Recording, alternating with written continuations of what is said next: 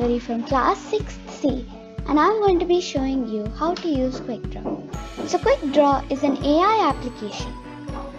You can draw on it and the AI tries to detect. So each time you're playing, AI gets better at guessing. So let's see. You will be given a particular theme, say bucket, and you get a time limit which is 20 seconds. So you are supposed to draw. I see leg, or square, or paint can, or cup, or water.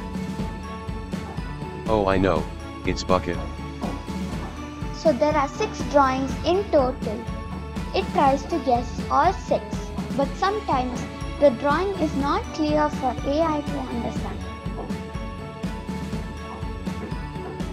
I see rainbow, or garden hose.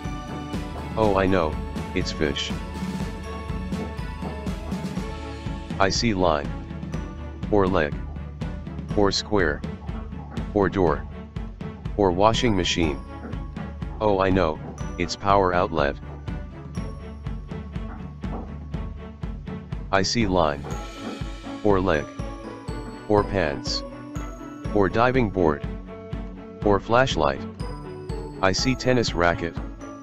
Oh, I know, it's paintbrush. I see mountain, or baseball bat, or snake, or banana. I see boomerang, or violin, or cello. Oh, I know, it's guitar. I see moon, or balloon, or tooth, or camel. I see bear, or rhinoceros, or dog, or sheep, or elephant. Oh, I know, it's cow.